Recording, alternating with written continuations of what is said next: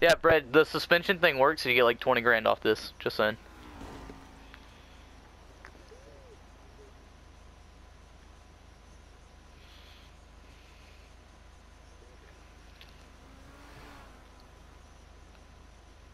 I'm waiting for you guys to fucking smash the shit out of each other.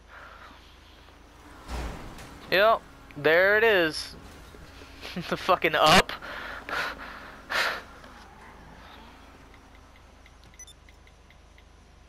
Yep.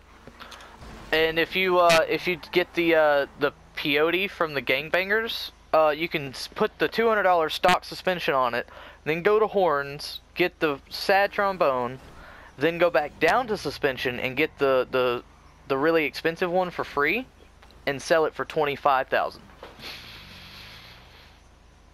I have monopolized the monopoly of this game, and they can eat my shit now. What the fuck are you two idiots doing? God. What? The rat loader for 6 grand. Then when it gets in your garage, call it out here, then take it in the mod shop, repair it because I know it's gonna get fucked up by something. Then go to the suspension, scroll through it, then go horn, and then sell it, and you'll get like 16,000. You make 10 grand profit. Yep. Yep. Yeah, this is fucking what I'm talking about right here. This is how I know your car will get fucked up unless you're in passive.